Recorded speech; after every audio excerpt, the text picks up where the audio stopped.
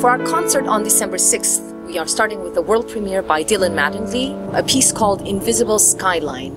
Dylan Mattingly was born in Oakland, was part of our under construction program, so it's a great joy to welcome him back to the Bay Area. I started playing his music when he was at Berkeley High School. As the years have gone by, it's been great to just watch him blossom as a composer. He's worked with John Adams, he's worked with various composers at Bard, but he really has a distinctive style. Invisible Skyline is something of a story about stories. For thousands of years we've been telling each other stories in different ways, and not just the regular story of, you know, I went out and I killed this mammoth and I brought back the meat and I'm ready to eat, but stories that are complex and long, and most importantly, stories that are not real.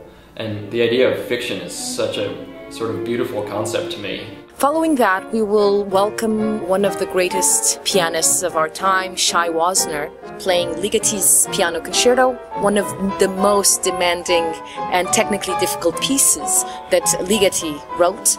Ligeti is one of the most revered and looked up to composers from the point of view of composers today.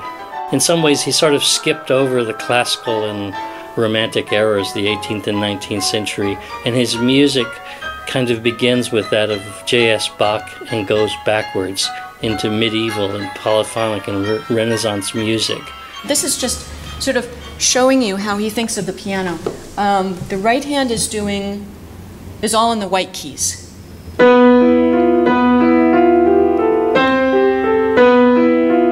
And then the left hand is all on the black keys.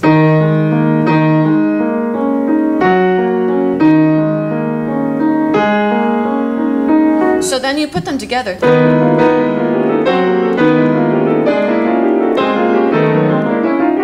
And no one had approached the piano that way before. And then we end this concert with Schumann's Second Symphony. The thing that I'm always struck by Schumann is this powerful rhythmic energy and powerful energy of sound. The music just has this sort of rugged individual quality to it. And of course there's a direct connection with the piano, and we feel that, we hear that in this symphony. I feel that there's this inner journey of the composer from a pessimistic to a very optimistic view of life. So I think this concert will be a beautiful one.